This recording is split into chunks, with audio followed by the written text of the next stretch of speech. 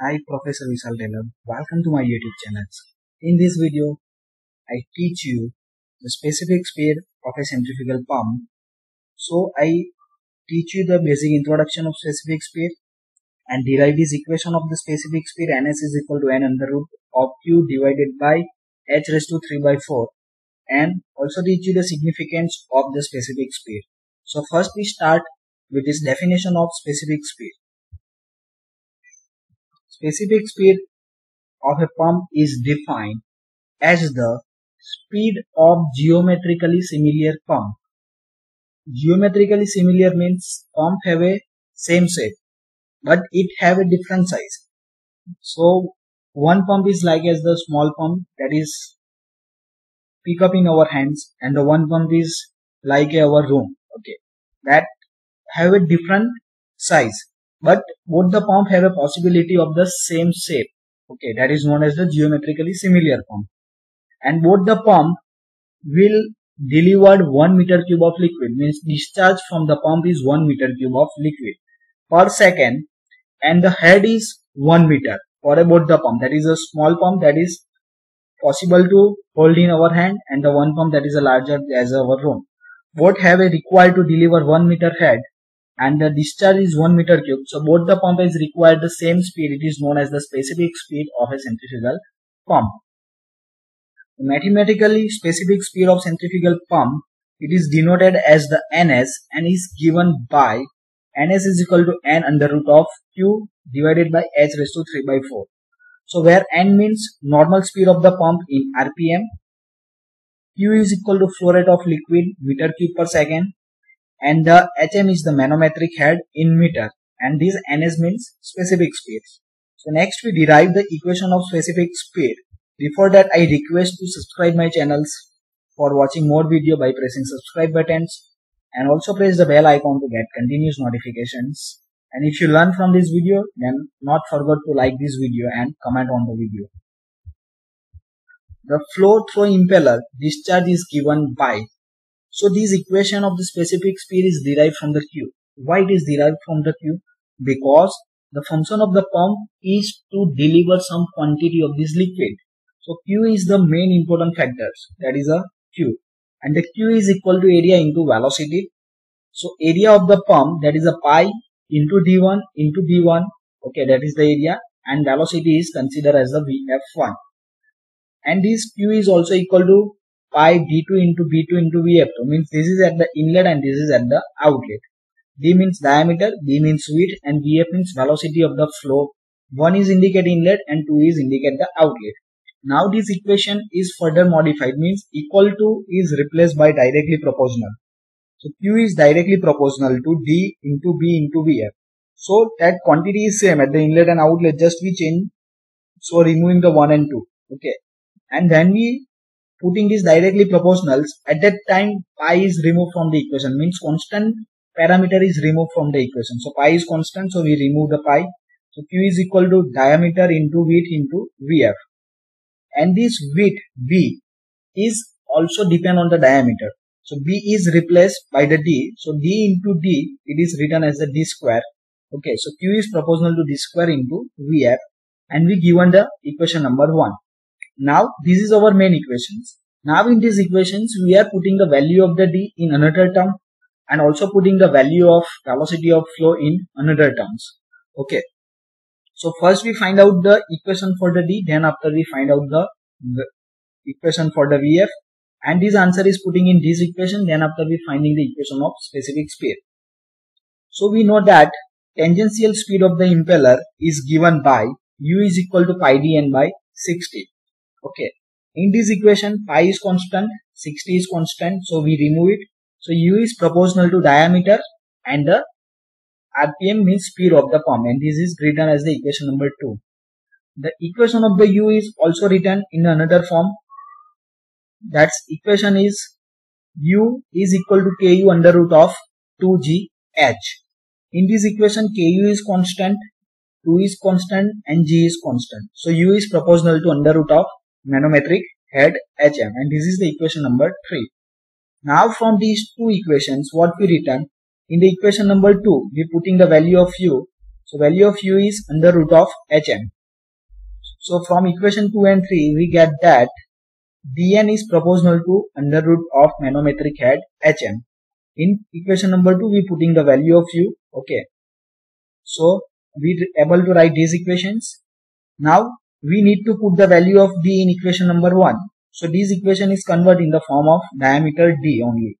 So D is proportional to under root of HF upon N. The N on the left side is coming into the right side in a divide component, and this is the equation number 4. So this is the final equation for the D. Now again we require the velocity of flow. So VF, we know that VF is also depend on the under root of H. How it is depend? Let's see. So VF is equal to KF under root of 2G HM. HM is manometric head. In this equation, KF is constant, means coefficient of flow, 2 is constant and G is constant. Okay, so these are removed. So VF is directly proportional to under root of HM. This is our equation number 5. Now, this value of D and the VF means value of equation 4 and 5 is putting in equation number 1. That is Q is proportional to D square into VF. So in this equation, we putting this value, then we get this equation. Q is directly proportional to value of D is under root of Hm upon N and D square. So it is a whole raised to square into velocity of flow. Velocity of flow is under root of Hm. So it is written as under root of Hm. Now we open this bracket. So this under root of Hm is converted into the Hm. Okay. And this N is converted into this N square. Now in upper part, that is a Hm into under root of Hm. Okay. That is a 2 part in multiplications. Then what happened? That is a summation of the power is takes place. So here power of Hm is 1 and here power of Hm is 1 by 2. So 1 plus 1 by 2 is equal to 3 by 2. So Q is proportional to Hm raised to 3 by 2 upon N square. Okay. So this is our equation of the Q. Then we convert this equation in the form of N. So N is going on this left side and Q is coming on the right side. Okay. So N square is proportional to Hm raised to 3 by 2 upon Q. Now we convert this equation in a form of N. So here that is a N square. So what we need to do? We are required to do the under root on the both the side, left and right sides. Okay. So we are doing the under root of N square. So it is converted into the M. And when we doing the under root of Hm raised to 3 by 2. So here its power is squaring, that is a 3 by 2 plus 1 by 2. So it is a 3 by 4. And under root of Q. So it is simply written as under root of Q. Then after this directly proportionality is removed from this equation. So how it is convert? So when we removing the directly proportional in equality, at that time we are required to add one constant. So here we are adding the constant C, and this is our equation number 6. Okay. Now again here we are need to recall the definition. The speed for a 1 meter cube of head and a 1 meter cube per second of flow rate. In this equation, instead of Hm we are putting the 1, instead of the Q we are putting the 1. Then what we get answer? Answer is the C is equal to N. So where Q is equal to 1 meter cube per second, Hm is equal to 1 meter. Okay, so what we getting? The C is equal to N. C is equal to N, and which is known as specific speed. Means this N is known as the Ns. So instead of the C, we putting the Ns in equation number 6. So instead of this C, we are putting the Ns specific speed. And then we get this equation. N is equal to Ns into Hm raised to 3 by 4 divided by Q. And what we finding out? Specific speed. So we writing this equation in the form of Ns. So Ns on the right side. So another parameter is going on the left side. So N into under root of Q divided by Hm raised to 3 by 4. So Ns is equal to N under root of Q divided by Hm raised to 3 by 4. So this equation is known as the specific speed of a centrifugal pump.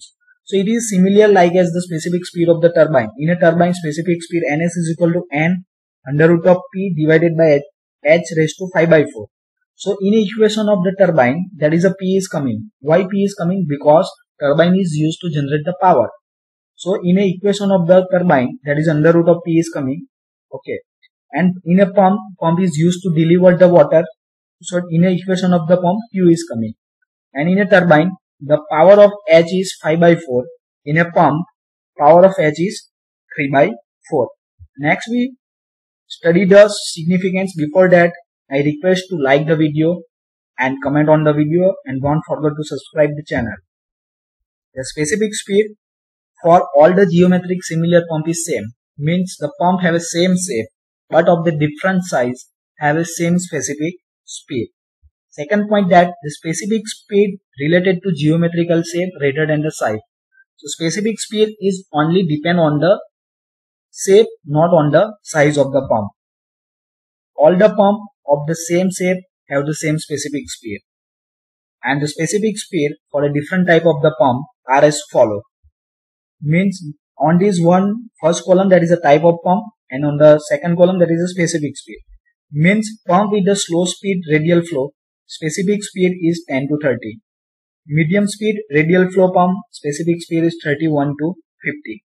High speed radial flow, specific speed is 51 to 80. Mixed flow pump 81 to 160. Axial flow pump 160 to 150. Thank you for watching this video. If you learned, then like the video, subscribe the channels and share with your friends.